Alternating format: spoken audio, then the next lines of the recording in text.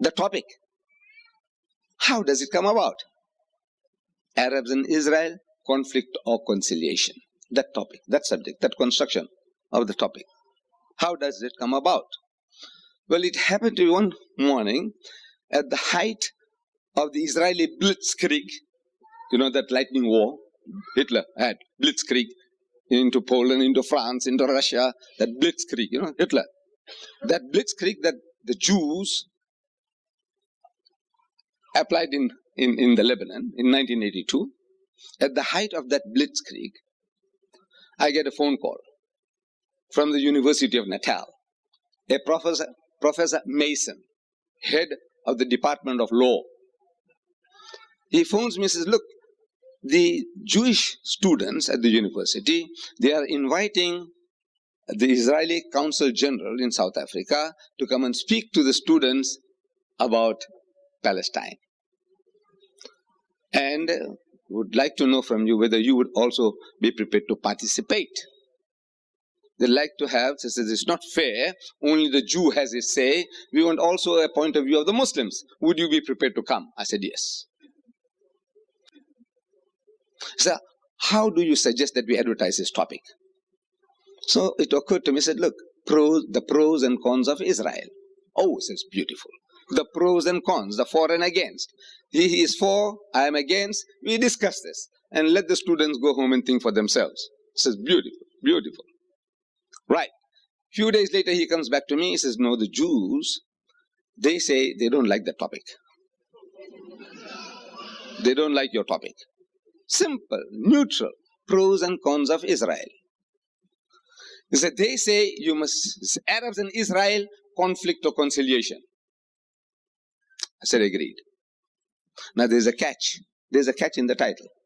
The Jews are very ingenious. They have always been. I don't know whether you know. Allah Ta'ala describes the Jews in the Quran, the progenitor of the Jews, Hazrat Ishaq alayhi salam. But before that, Hazrat Ismail alayhi salam, the birth of Ismail alayhi salam.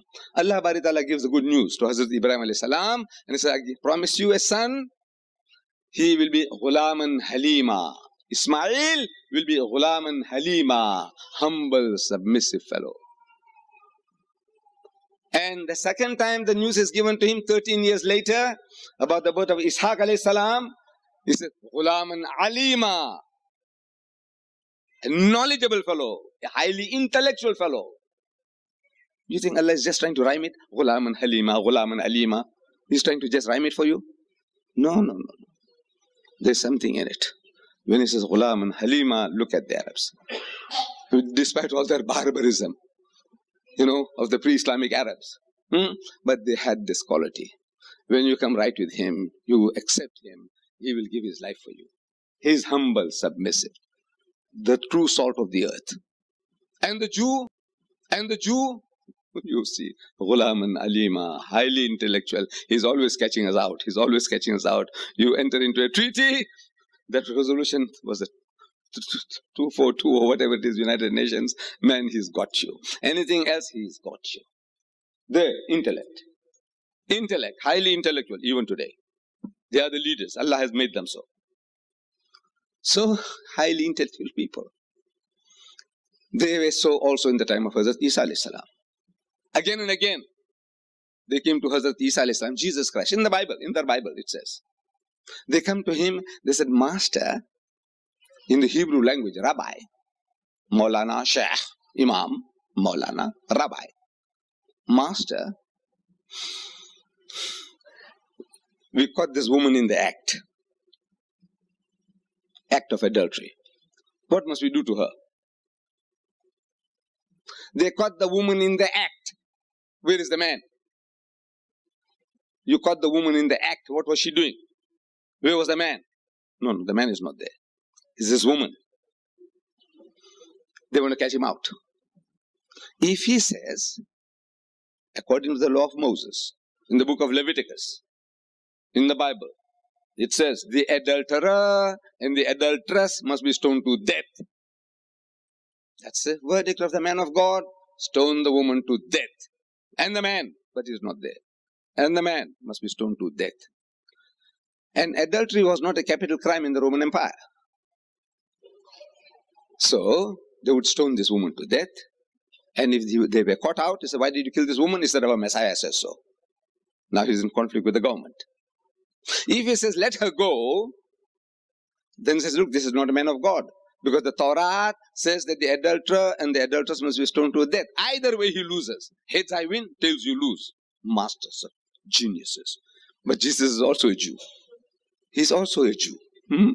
Beautifully he solves the problem. Beautifully. He says, let him who's free from sin cast the first stone. And he turned the tables on them. But now, this is the genius of the Jew. Heads I win, tails you lose. Either way. I can give you dozens of examples from the Bible. How they confronted Jesus again and again. Master, what must we do? Master, they know the answer. Master, must we pay tribute to Caesar or not? Must we pay taxes or not? If he says pay taxes, then they say, look, this is not the Messiah we're waiting for. He's a stooge of the government. You see? He can't be the Messiah. Rejected. If he says don't pay, they won't pay. If they're caught, he says, why didn't you pay your taxes? He said, well, Messiah says so. He's in conflict with the government. Either way he loses. Heads I win, tails you lose. Same. Conflict or conciliation. What do you want? You Muslims, what do you want? Come on. What will you have? Conflict? To the audiences, you see, these are troublemakers. The terrorists. You know? The fundamental. You see, they want trouble. They want to fight. We want peace. They want war. In the eyes of the audience, never mind how right you are already lost. Says conciliation, they say, then why are you throwing stones? Huh? Why are you throwing stones? Either way you're caught. Heads I win, tails you lose. But I said, okay, we want an opportunity to have our message delivered. So Alhamdulillah, we accepted the title, Arabs and Israel, Conflict or Conciliation. And with Dr. Lottam of the Israeli Embassy in South Africa, we had a debate. It was a great debate. But the topic, Arabs and Israel, Conflict or Conciliation. Now I want to read to you a statement made by a Jew, an Austrian-German Jew, Leopold Weiss. He was a reporter for the German newspaper Frankfurter Zeitung. In 1922, he goes to Jerusalem. And the Jews had a gathering, private gathering. Dr. Wizemaan was the head. Ben Gurion was there. And this other, Ben Begin and all. They were all young men. They were all there. And they were planning on the map. A map of Palestine was laid out. And Wizemaan was saying that we'll take this like that. And this is how we'll take this place. And so after listening to all this, this young Jew, he was 22 years old, a reporter for this newspaper. He said, but what about the Arabs?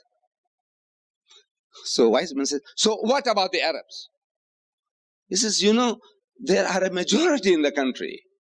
So Wizemaan says, they won't be majority for long. They won't be majority for long.